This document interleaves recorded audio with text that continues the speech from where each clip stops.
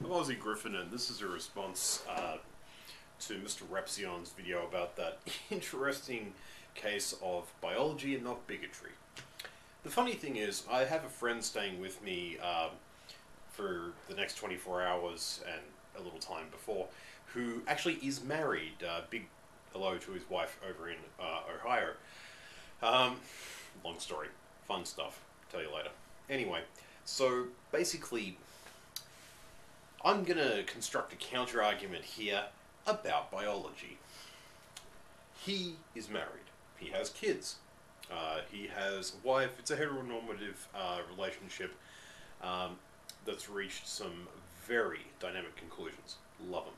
Anyway, what I was going to say was his stance on the whole thing, as someone who cares about the perpetuation of his line and property rights, it doesn't really bother him what two individuals do with each other.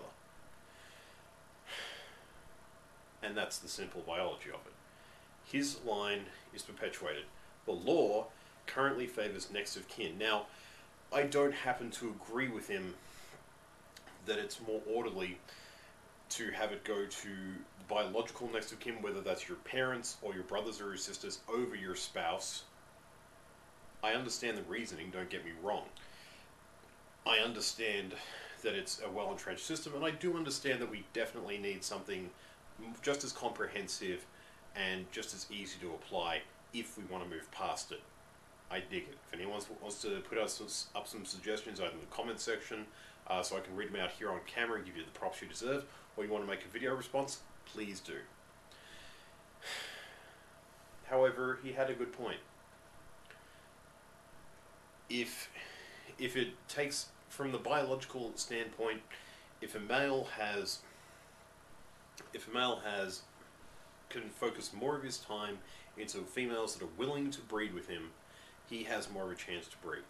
From a biological imperative standpoint, that means that an easy way, like a wedding ring, which identifies females who would be less likely to breed with him or would have more complications in bearing his children, he has an advantage there. When it comes to women, same applies. So, if you want to say it's biology and not bigotry, sure.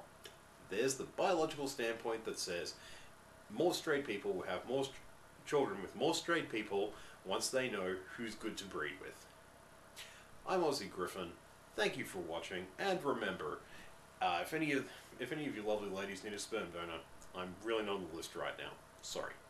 Talk to you later.